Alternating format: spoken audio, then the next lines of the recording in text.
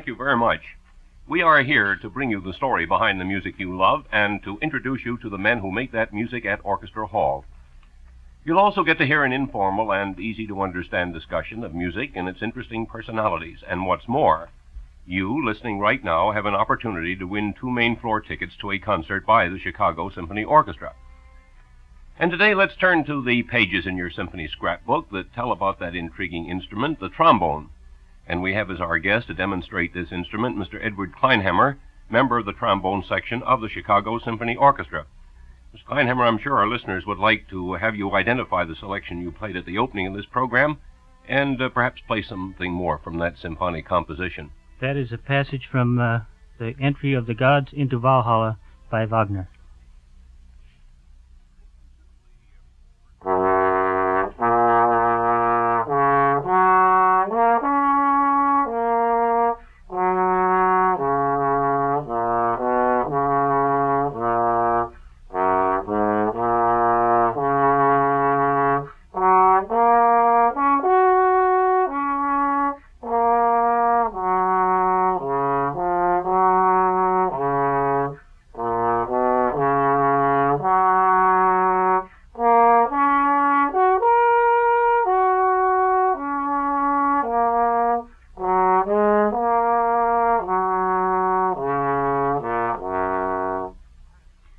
The trombone, I know, is one of the oldest instruments in the orchestra. That is one of the instruments that has been least changed in all its history.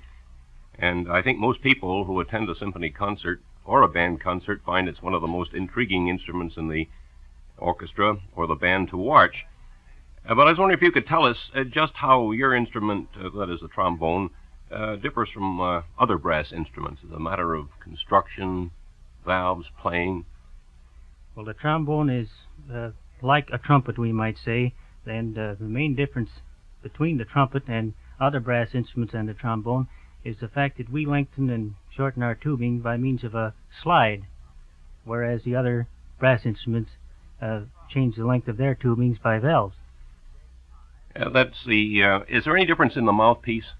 Oh, the mouthpiece, of course, is different. The mouthpiece is more like a large trumpet mouthpiece or a small tuba mouthpiece. It differs, however, from the French horn in that it's wider and it's not as conical in shape as the French horn mouthpiece.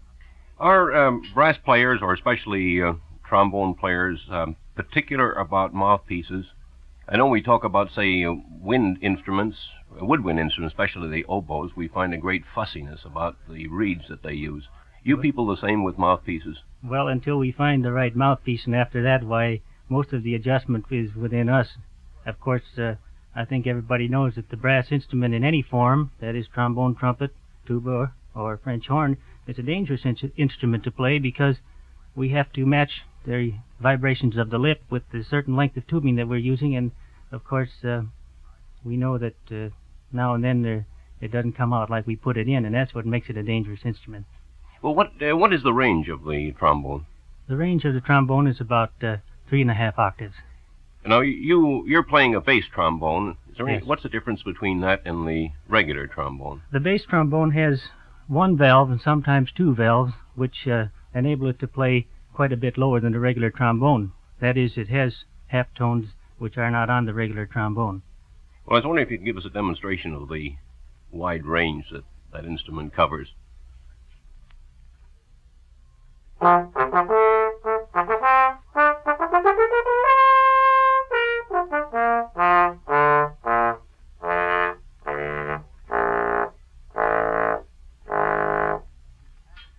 I believe that that represents about, let's say, more than 50 tones, doesn't it? 50 notes on the scale. That's correct.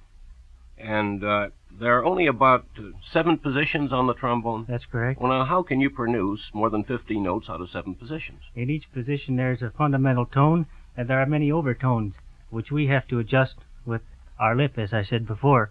And we have to get the correct vibration for the correct tone that we are asking in this position.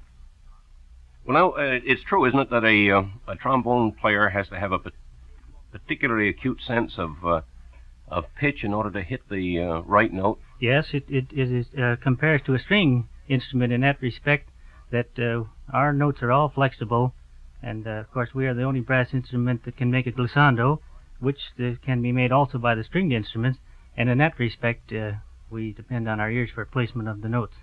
In other words, there can't be any sliding into the note. We try not to, yes. Well, now, what is the difficulty involved in going from one note to another? Is there any specific difficulty? Well, the main difficulty would be in trying to get from one note to the other with sufficient speed to compete, for instance, with a trumpet or a French horn that uses valves. While the note is being played, of course, we should not be moving our slide at all, because that would make sort of a glissando if we had moved our slide while the note was being played. So the main difficulty would be getting from one note to the other with speed, and of course in a legato passage we have to use a certain kind of a tongue which doesn't have to be used on a horn, trumpet, or tuba to make a legato passage. Now, what do you mean by saying use a certain type of tongue? We have to use a tongue which will break up a glissando, which will get us from one note to the other with a smooth effect, so it doesn't make the glissando effect, where on the trumpet you don't have to use a tongue because you use your valves to get from one note to the other. So playing a trombone is something more than merely taking an instrument and blowing some air into it and pulling a slide back and forth. That's right. It has its challenges, but it's a very interesting instrument. I know the ambitious trombonist figures his work will never be done. Well, now, the passage you played at the beginning of this program, I think, represents the tone that is a noble, solemn, powerful, sonorous tone that people usually associate with the trombone. But just a minute or so ago, you mentioned something about a legato passage. Now, is it possible for an instrument like the trombone to play a legato passage? Yes, it is. I wonder if you could illustrate that. I will illustrate a legato passage. I'll play an andante, the andante movement from the Haydn trumpet concerto.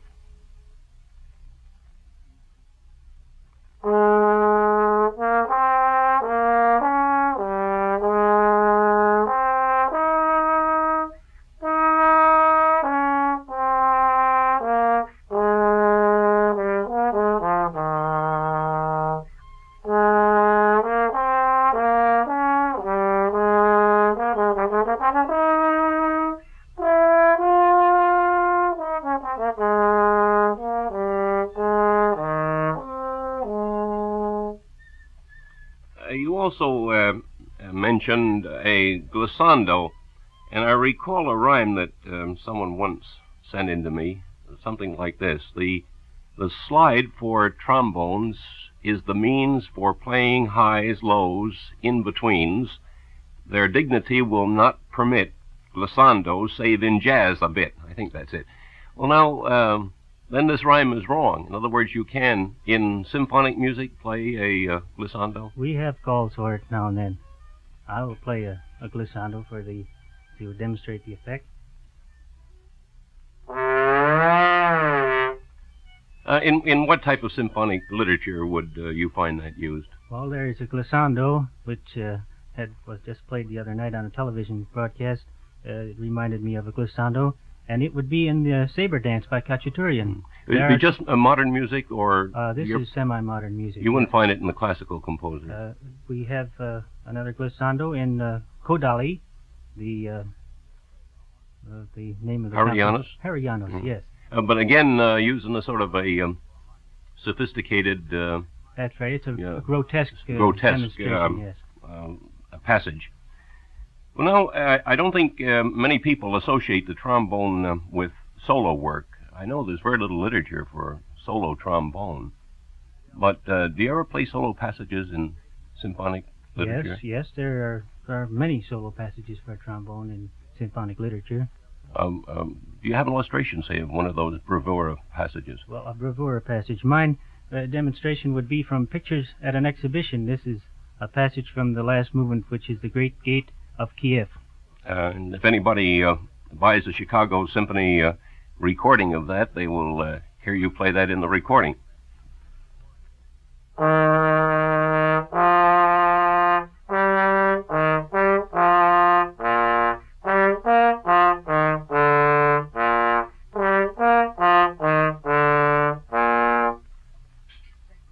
Now, would you tell us something about your own instrument? Is the a trombone a very expensive instrument to No, the buy? trombone is not a very expensive instrument. It's comparable to a trumpet, or it's not even comparable to a French horn for expense. And of course, it doesn't come anywhere near the expense of many stringed instrument. A good bass trombone, I think, costs around $350. Or do you use an American-made instrument? No, my instrument is a German make. It's a Schmidt from Weimar, Germany. Now, we have 4 trombonists in the Chicago Symphony. Is it necessary for you men to match your instruments? Yes, to some extent. However, mine is the only instrument that is not a domestic instrument as far as the section of the orchestra goes. But I feel that for the bass trombone, this has the quality that I desire. The other ones don't look upon it as an alien. I don't think so. Would you tell us a little bit about your background and training, how you came into the Chicago Symphony? I got my orchestral training in the Civic Orchestra and studied under Mr. Edward Geffert, who was the first trombone player of the orchestra at that time. In 1940, Leopold Stokowski organized the All-American Youth Orchestra, and I passed a series of auditions and got into this orchestra. And at the same time I got into the Chicago Symphony Orchestra, there was a vacancy at that time. How long have you been with us? I've been in the orchestra since 1940, and I was gone 3 years in the service. Well, thanks ever so much, Mr. Kleinhammer, for this interesting demonstration, discussion of a very fine instrument. And now we're happy to send a pair of tickets to a concert by the Chicago Symphony Orchestra to Mr. Charles W. Chalinsky of Calumet City for his interesting anecdote about the great pianist Ignaz Paderewski, which we are now adding to our scrapbook. It seems at the conclusion of one of his Paderewski's recitals in London, and there were very many of them, the then reigning king, King Edward VII, to please one of the ladies of the court, requested Mr. Paderewski to play his celebrated minuet once more at a private recital. At his third and final refusal, Mr. Paderewski confided to His Majesty that the terms of his contract did not permit him such extra appearances, even with a short encore in private, and he then added, rather sarcastically, "You know, some people act just like sheep." Apparently the incident was forgotten, but 3 months later, upon his return home, Lamorgus, Mr. Paderewski received 7 prize-winning sheep. His Majesty, while attending a stock show, was intrigued by an entry of Australian sheep, and to show his approval of Mr. Paderewski's action in the matter of the small encore, His Majesty arranged for the 7 sheep to be dispatched to Paderewski with his compliments, and thanks to Mr. Chalinsky for his interesting